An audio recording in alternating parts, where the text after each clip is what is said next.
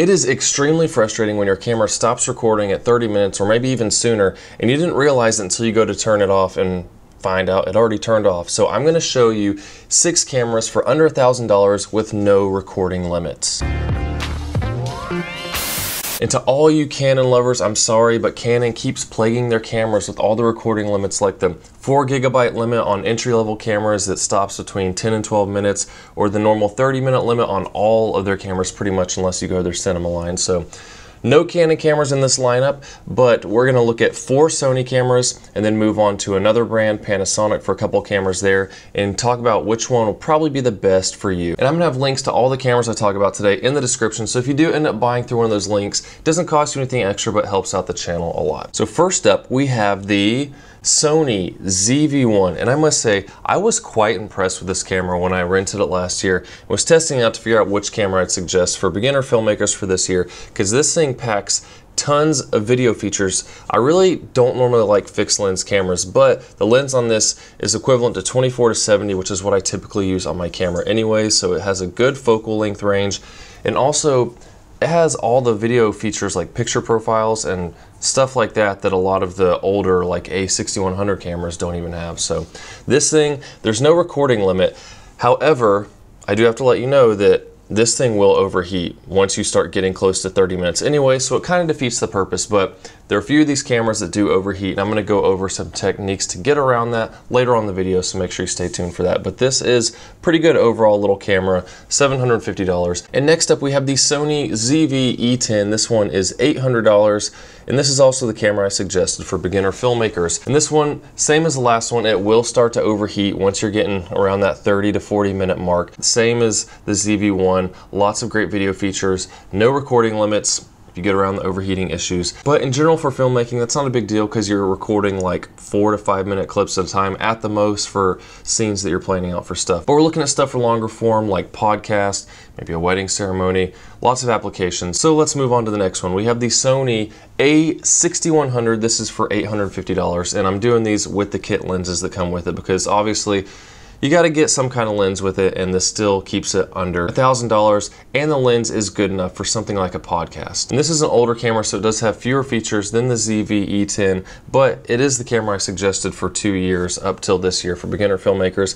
Has a lot of great options, no video recording limits. It will overheat once you get higher up in that recording range, over 30 minutes on this one. It is a bigger camera, so it's longer before it overheats, but it will last you a whole lot longer than the first 2 cameras. And then we have the A6400 with the kit lens for $998. See, I kept it below $1,000, but same as, this is pretty much the same body as the A6100, but more video features packed into it. So really, if you're looking to just long form record, you don't care so much about having some extra video features that are making things look more cinematic if you're doing that type of video work, then the A6100 is plenty for that.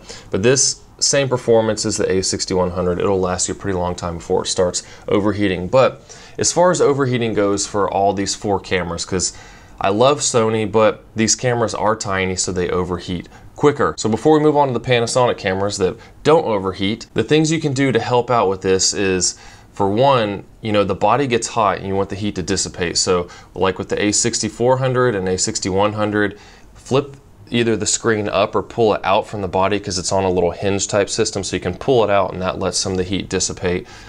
And both the ZV-E10 and ZV-1 have a flip out screen, so you can just flip that out all the way, whether you're recording yourself or you're recording someone else. Just have the screen pulled out, and that helps dissipate a lot of the heat. And secondly, you want to use an external power source if you're going to do some kind of long recording like a podcast. For example, you can get a dummy battery, which is essentially a battery with a cord connected to it that you can plug up to the wall or some other power source. And what this does is essentially the camera gets hot when it's recording for a long time, and then the battery, as it drains, it's getting warm too, and the camera being hot doesn't help with that process. But when you're using a dummy battery, it's not draining at all because it's being powered from an external source, so it'll stay cool longer and help out with that. And I'll have dummy batteries linked in the description for all these different cameras as well, so you can get one of those along with your camera, because essentially you're going to need one regardless, not just to keep it from overheating, but also your battery's going to drain in an hour or so when you're recording. So if you're doing some kind of long podcast, you're going to want it to keep going. And the last thing you can do with all these cameras is shoot in a lower resolution. Yes, you have the 4K option, but if you're recording a podcast, do you really need it to be at 4K if someone's probably just going to be sitting there listening to it most of the time? I usually listen to other people's podcasts, even if it's on YouTube,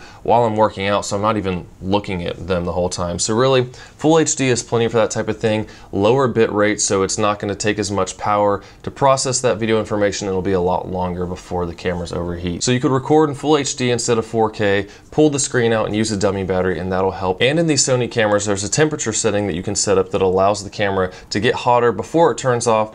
You don't really want to rely on that all the time because essentially it's keeping the camera's internal parts from breaking, and if it's constantly overheating to that point, then eventually something's probably going to break, and that's not good.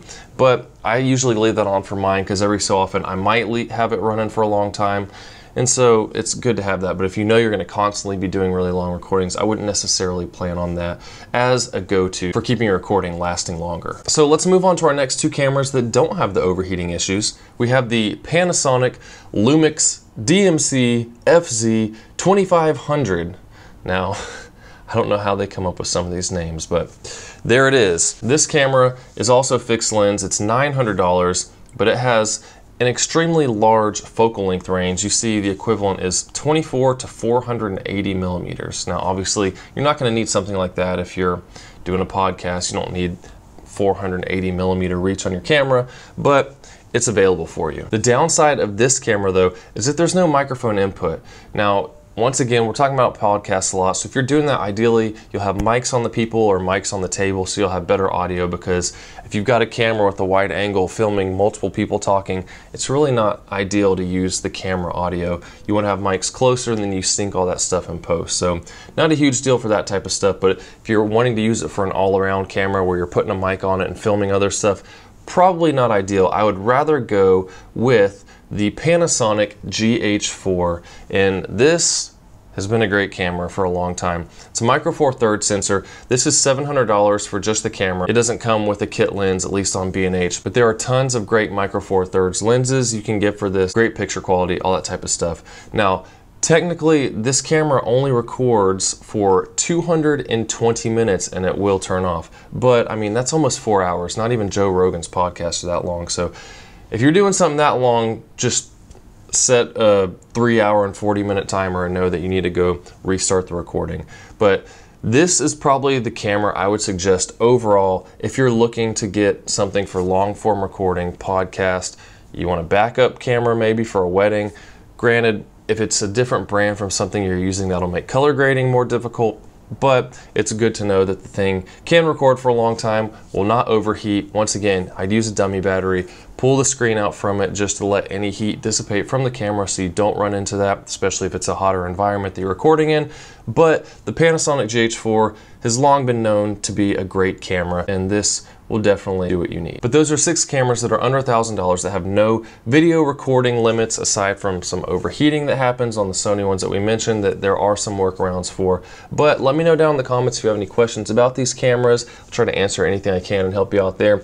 Camber Motion Community Facebook group, you can join. All kinds of filmmaking questions there. We've got hundreds of people there. If I can't answer your question, chances are someone else can. And hit the like button if this video was helpful. Subscribe if you're new, and I will see you in the next one.